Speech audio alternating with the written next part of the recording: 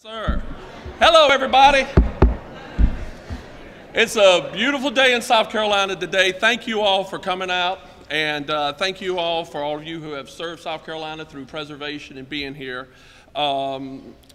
This is the 24th Annual Preservation Honor Awards, and we have been fortunate that Governor McMaster, yes, it's summertime in South Carolina, and we sincerely appreciate Governor McMaster being here and helping us serve these. I do want to make several recognitions. Eric Emerson from South Carolina Department of Archives and History is here. Thank you, Eric. Ray Sigmund and Agnes Wilcox on our board of directors is here. And from our staff, Suzanne Brooks, who helps keep me straight and make sure everything happens the way it's supposed to. Thanks, Suzanne. And with that, I would like to introduce Honorable Henry McMaster, Governor of the great state of South Carolina. Great state of South Carolina. Thank you. Thank you, Mike. Y'all, I better take just a minute. This is a great thing. I've always enjoyed this, and particularly there are a lot of us that are very interested in history, and a lot of us have learned over the years that if you don't know what happened before, you have no clue what might happen next. So it's always important to learn your history, to know your history. And I've learned that you never do get to the bottom of it. It's just like it's an endless mystery. But one way to help us understand our history and our people and the decisions they made and why they made them and their talents and their ambitions and their dreams is to look at the things that they built that are still here. And we are standing in one right now. This took 50 Temple Ligon, took 50 years to build, I think. Finally finished in about 1903. It's gorgeous. By the way, I love history, and we got some history. Temple and Agnes Heinrich, now we all grew up together, about 2 or 3 houses. This ain't the place for that. But it is a glorious history of South Carolina. We've starting in 1670, of course, the explorers before that were writing back to their sovereign saying they'd never seen such a place. This was in the New World. Never seen anything like it. With the abundance, the riches, the animals, the weather, the trees, the water. And they did not comment on the gnats. They did comment on the water and the weather. But we're on this is kind of sandy soil here. This is millions of years ago. This would be standing in the ocean. The lake waves would be lapping up here. And from what I hear, it might be coming again. So we've got to keep that in mind. But that's all about history. And to have these buildings being preserved, to have sites being preserved, when we learn their history, it helps particularly the young people find something on which they can hang the knowledge, the bits and pieces of understanding that they're trying to gather on a journey through life, and helps some of us who've been on that journey for a while understand more and put it all together so we can teach it to those coming behind us. So, Mike, this is a great thing, what you and your organization do, and all these organizations, people, that's what it is. This is a great thing that you're doing, and on behalf of about 5 million happy, proud South Carolinians, I'm pleased to be here to add my support to and theirs to what you're doing. Thank you so much. Appreciate it. Yes, thank you. All right. Let's get started. Each year, thousands of South Carolinians work to preserve the state's legacy that is reflected in our historic buildings, structures, and sites. Since 1995, the South Carolina Department of Archives and History, Preservation South Carolina, and the Office of the Governor has recognized exceptional accomplishments in the preservation, rehabilitation, and interpretation of our architectural and cultural heritage with a series of statewide awards. These efforts demonstrate the outstanding commitments preserving South Carolina's history. Therefore, the South Carolina Department of Archives, Preservation South Carolina, are proud to recognize its exemplary work in historic preservation in South Carolina. These awards were selected through a selection panel process. The list of those who are on that panel are a representative from the Office of the Governor, Preservation South Carolina, 3 folks, the president and 2 members of the board, 3 representatives from Archives and History, representative of South Carolina African American Heritage Commission, the Confederation of South Carolina Local Historic Societies, a representative from the National Trust for Historic Preservation, and from the South Carolina Department of Parks, Recreation, and Tourism. Now, let's start with the awards. The Elected Official Award. The Elected Official Honor Award is presented each year to an elected official in recognition of significant achievements or landmark efforts in support of historic preservation in South Carolina. A political leader who has demonstrated a dedication to the preservation of South Carolina's historic buildings, structures, or sites may receive the Elected Official Award. First elected in 2010, our award recipient's leadership has been characterized not only by his firm belief in Columbia's potential, but the importance of the city's historic buildings in building that potential. The list of projects that Mayor Steve Benjamin has either led, nurtured, or encouraged are extraordinary. From his cooperative approach in supporting the preservation advocacy of Historic Columbia Foundation and Preservation South Carolina, and the preservation-based development of Columbia Development Corporation, to envisioning the Columbia, South Carolina 63 project and the documentation of Columbia's important role in the civil rights movement of the 60s. But in our eyes, none stands out as much as his taking on, at much political risk, I might add, the preservation of the Palmetto Compress building through one of the most daring and creative interventions we have ever witnessed from a South Carolina elected official. We are fortunate to have in our state a recipient of this award who has been such a faithful and dedicated steward of historic documentation and preservation among such a wide-ranging and diverse constituency. Elected Official Award goes to the Honorable Steve Benjamin, Mayor of Columbia.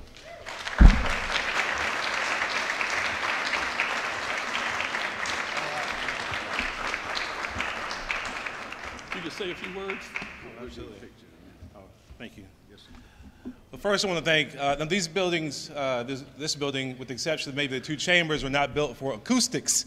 So I'll try and speak very loud. I want to thank Mike certainly for reading my introduction just like I wrote it. I appreciate that. He was incredibly kind, and thank the governor obviously for hosting us all here in the state capitol. The work that each of you do is so important.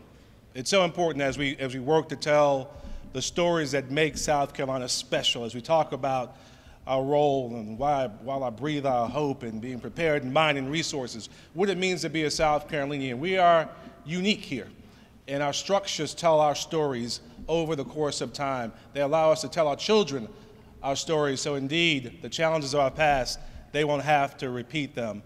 I consider myself the humble representative of a city steeped in a rich, deep, painful, and beautiful history.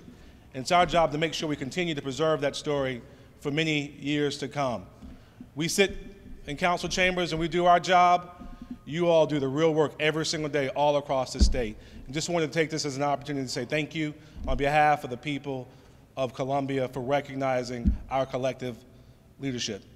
May God continue to bless you and keep you. Thank you. Let's get a shot right here. We go.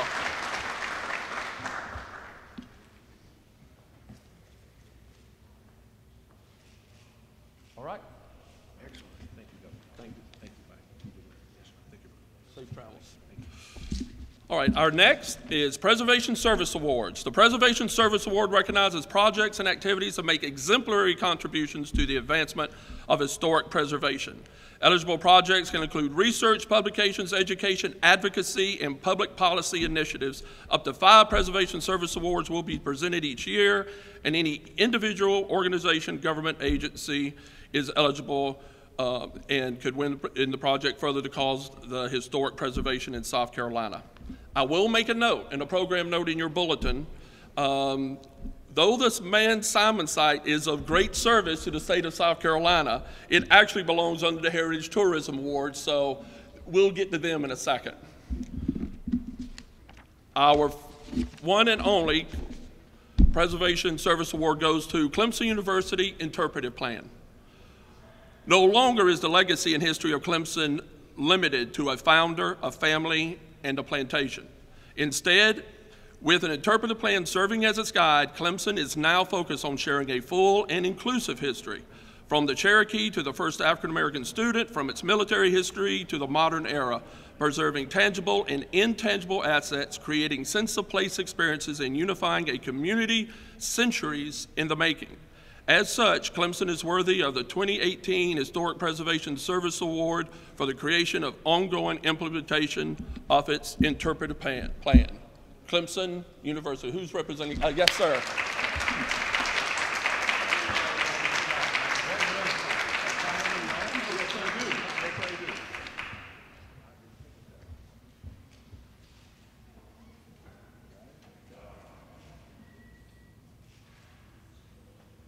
Thank you so much.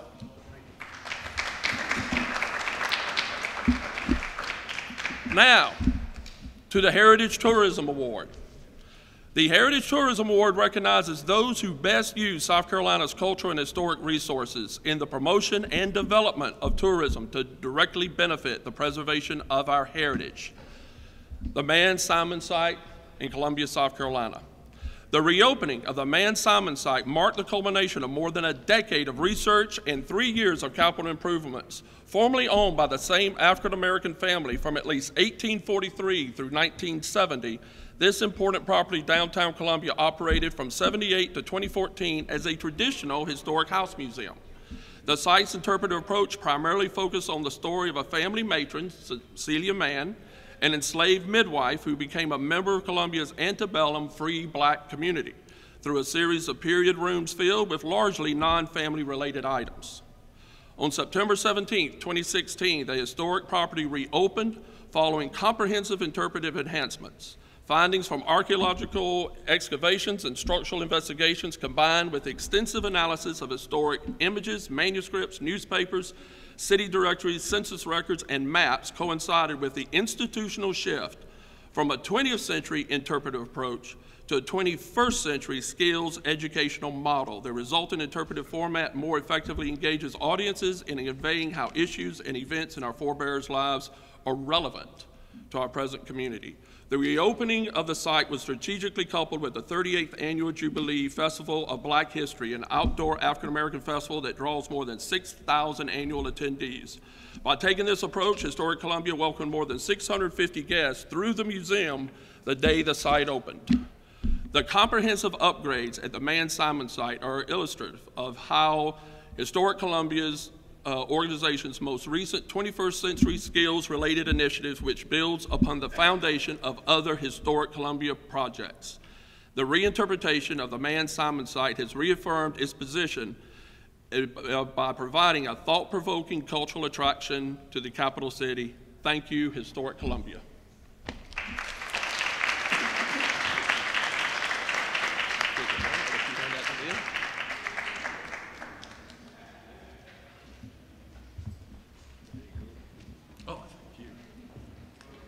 I'll let y'all stand on. Okay. Ready? Yes, sir. Okay. All right. Thank y'all.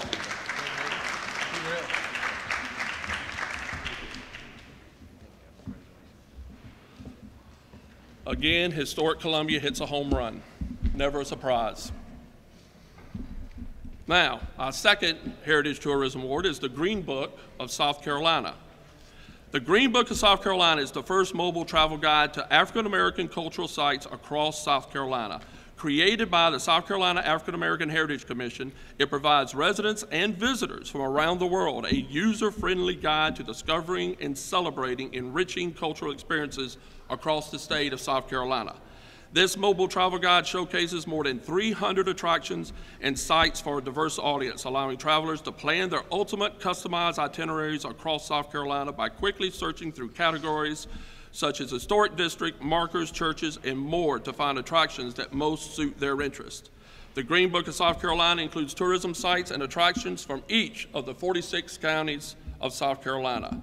With an interface similar to that of a tourism app, the mobile-first, web-based guide features detailed listings of significant African American heritage and cultural destinations across South Carolina, each with a narrative defining the historic significance of the site, images, map points, and a link to directions and more.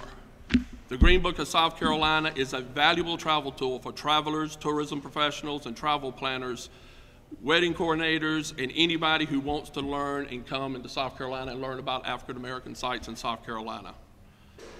The Green Book of South Carolina brings cultural destinations, and if anybody has any opportunity to go online and look at this, please download the app. It is remarkable for what you can find and to go on the back roads and see what's in South Carolina. So it's with pride that we give the Heritage Tourism Award to South Carolina African American Heritage Commission, represented by Dawn Dawson House, which this would not have happened without Dawn Dawson House and the team.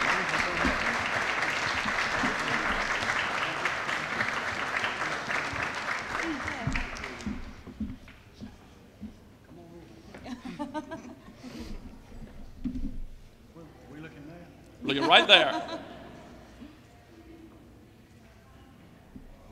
All right, thank you all.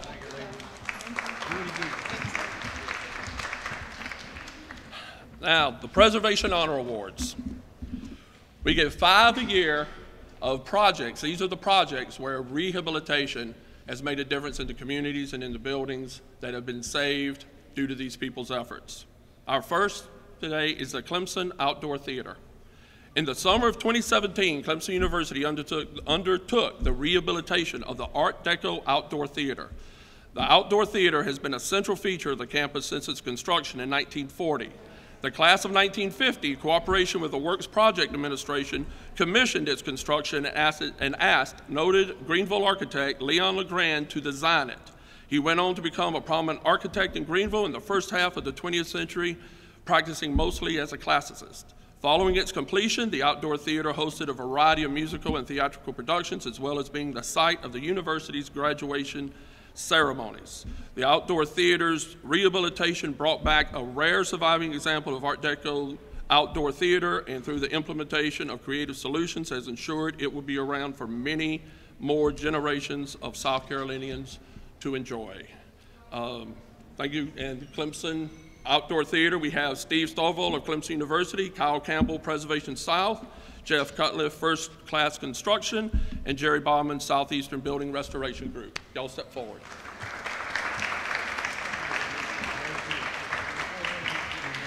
Steve Stovall.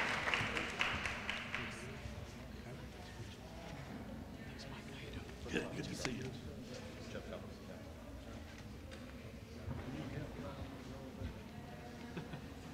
All right.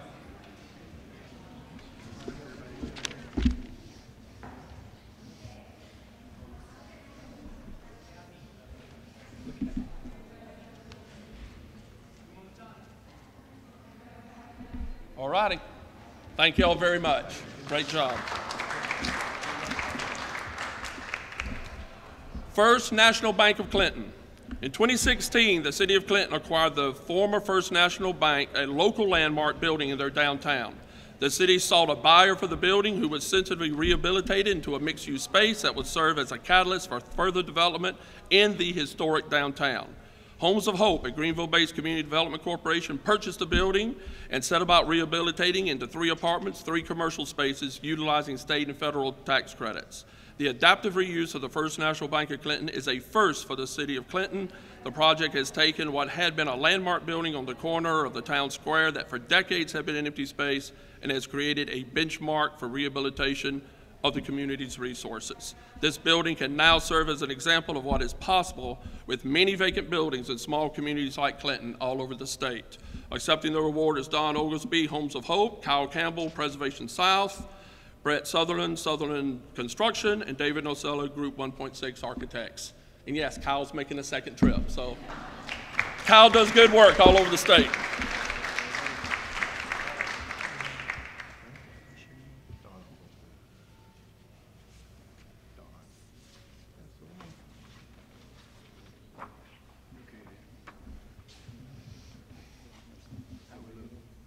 There we go.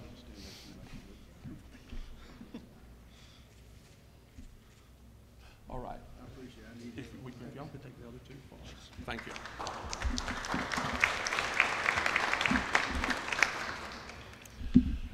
The Garvey House Rehabilitation. The Garvey House, built circa 1870, is a rare surviving example of a home constructed and occupied by a freedman in the South Carolina Low Country. Located on a high bluff above the May River in Bluffton's historic district, the Garvey House is a remnant of a once vibrant community of former slaves and free people during the era of Reconstruction. The folk methods used in the construction of this 1.5-story post-inert structure incorporate reclaimed building materials and architectural elements which highlight the resourcefulness and the skill of its original builder, Cyrus Garvin. The Garvey House is the earliest known home built by a freed slave along the May River and is a contributing resource to the Gullah Geechee Cultural Heritage Corridor. It is located on property that is now part of Oyster Factory Park, which is jointly owned by the town of Bluffton and Beaufort County via deed from the county's Open Land Trust. With a plan in place set by Metters Inc., town staff was able to seek additional support and funding and was able to raise 63% of the money raised was grants of a budget of over $300,000. I cannot say enough, working with towns all over this state, what a remarkable feat this was for the city of Bluffton to pull this off, and they should be congratulated a lot for this. Thank you very much. Accepting the award is the Honorable Paul Somerville, Chairman of Beaufort County, the Honorable Lisa Solker, Mayor of the town of Bluffton, Metters Inc., and construction consultants led by Michael Riffert. Y'all step forward.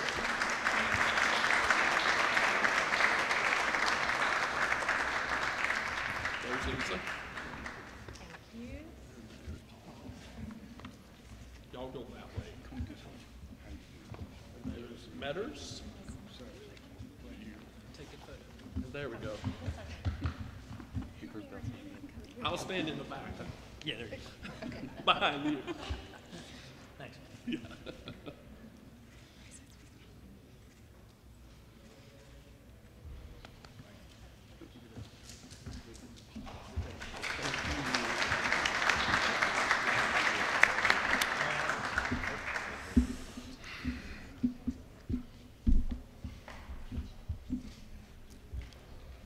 Our next award recipient is Drayton Mills. For nearly a century, Drayton Mills of Spartanburg, South Carolina, was the lifeblood of the community until it went dormant over 20 years ago, like many of our mills all across the state. Recent efforts put forth at this historic cotton mill have served as a nationwide example of a successful adaptive reuse project. Analysis identified Drayton Mills and the surrounding area as a resource that must be saved, and the Sherbert Group sought to reinvent the property. Drayton Mills has been redeveloped through 3 phases. Phase 1, completed in 2016, consists of 289 apartments and a variety of associated amenities. Phase 2 consists of 60,000 square feet of mixed commercial retail space. Renovation began in December 2015 and completed shell construction in December 2016. Upon completion of this phase, Drayton Mills became the first historic mill complex in South Carolina in which all of the contributing structures, including the often very complicated warehouse buildings that's so hard to figure out what to do with, they figured it out, were collectively preserved and renovated as a complete campus. Drayton Mills also became the largest historic renovation to date in the state of South Carolina. This formed a full complement of elements and has facilitated the community's live, work, play culture. Phase 3 consists of a new middle school, which is currently under construction. This year, the opening of the 2-story school will act as a catalyst driving interest and investment into the redevelopment of the Drayton Mill Village housing acreage. All 3 phases are connected via a paved trail system, which the Sherbert Group constructed during Phase 1. And I will like to say that since the Sherbert Group took ownership and rehabilitation of Drayton Mills, the crime rates in the area have been reduced by 43% in the previous 4 years. Preservation works, and it brings intention to the place, and nothing could be said more than what Drayton Mills and what Tara Sherbert has done. Tara Sherbert of the Sherbert Group.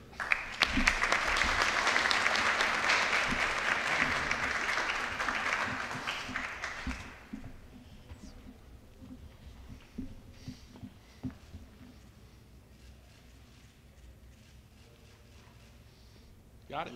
Got it. Thank you, Tara.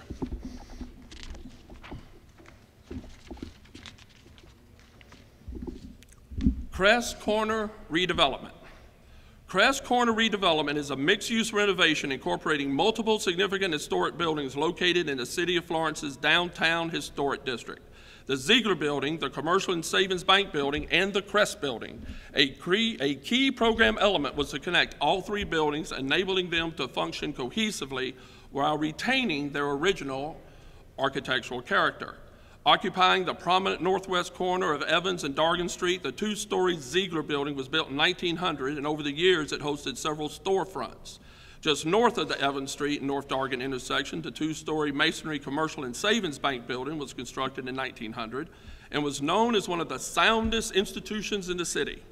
The center pediment of the iconic columns framing the entryway bears the date when the building was remodeled in 1910. Built in 1916, the Crest Building was originally two separate retail spaces that were later consolidated into a single L-shaped building. The two-story brick building along Evans Street and a terracotta facade and the three-story facade facing Dargan is very similar in character.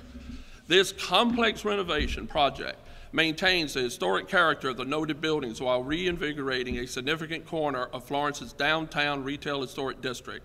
Careful design was utilized to blend the restoration of historic elements, implementation of new building systems, and construction of tenant upfits that create a successful and historically sensitive adaptive reuse project. And on a personal note, anybody of us that's lived in South Carolina that used to go to Myrtle Beach tends to see Florence as something to go through. But let me tell you something, downtown Florence has changed forever. And the renovation of what's happened in these buildings is phenomenal. And a lot of it's attributed to the three people that I'm getting ready to name right now. Scott Lambert, Lambert Architecture, Ralph Trenner, McCory Construction Company, and Kevin Ard, New Florence Development, LLC. Thank you, gentlemen, for all you've done. Are they here? They're not here. I will accept it on their behalf, and I think I'll be seeing them Wednesday anyway. We got some other projects in Florence, so there they are. But we have it on the record. Thank you. Now, our last award is the Governor's Award. Dr. Bobby Donaldson serves as an Associate Professor of History and the Director of the Center for Civil Rights History and Research at the University of South Carolina in Columbia. He received his undergraduate degree in History and African American Studies from Wesleyan University in Middletown, Connecticut, and his PhD in American History from Emory University. Professor Donaldson's teaching and writing examined Southern history and African American life and culture in the 19th century and 20th centuries. In addition to publishing articles and essays, he has served as a consultant for museum exhibitions and documentary projects. And presently, he serves as a lead scholar for the Columbia, South Carolina 63, a documentary project that examines the largely untold struggle for civil rights and social justice in Columbia and around the state of South Carolina. He has served as consultant for museum exhibitions, historic preservation projects, archival collections, oral history initiatives, and documentary films, including the PBS series Slavery and the Making of America, and features on racial consideration, Harvey Gantt and the Desegregation of Clemson University, and Columbia photographer Richard Samuel Roberts, and Dave the Potter of Edgefield. Hailed as a rising star by the University of South Carolina's Office of Research, he received the campus's distinguished Michael J. Mungo Undergraduate Teaching Award in 2010 and the John N. Gardner Inspiration Faculty Award in 2015. There were so many other things on here. We'd be here for another 30 minutes if I read them all. This is a remarkable man that has dedicated his life's work to the preservation of history and the sites at which events both large and small has occurred. His work has brought vibrancy and life to many communities in South Carolina where historical events have forgotten and the people who participated were an afterthought. These communities have seen an increase in heritage and historic tourism because of the efforts of Dr. Donaldson. It gives us great pleasure to give the award, the Governor's Award, to our friend Dr. Bobby Donaldson for the Preservation Governor's Award.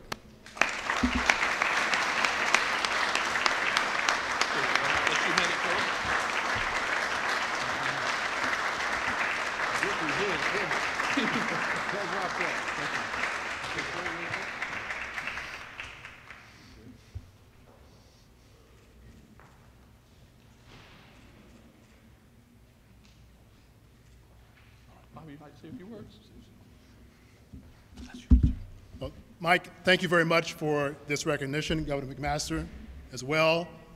All that Mike just described in my bio is quite overwhelming to hear. However, there is one particular note that was not referenced. Has anyone here ever been to Petticoat Junction, South Carolina? Well, that's where my people are from, a little dot in Aiken County. And although I'm from Augusta, my roots run deep in this state. And as I stand here today in the state capitol, I reflect on those people in Petticoat Junction who were my first teachers in history, including my great-grandfather, whose given name was Smart Williams. And Granddaddy told me about a woman from Maysville, South Carolina, whose portrait hangs in the stairwell behind us. Her name was Mary McLeod Bethune, historian, teacher, and civil rights leader. And in 1935, Mary McLeod Bethune gave a speech to a group like those gathered here about preserving history. And she said, "Ladies and gentlemen, the search for truth is not for timid souls." Now, over the span of my career here in South Carolina, I have been fortunate to work with a number of individuals, organizations around the state who are unafraid to tell the truth and the history of our state. We recognize there is much more to do, and I look forward to future collaborations. And I thank you for this great honor.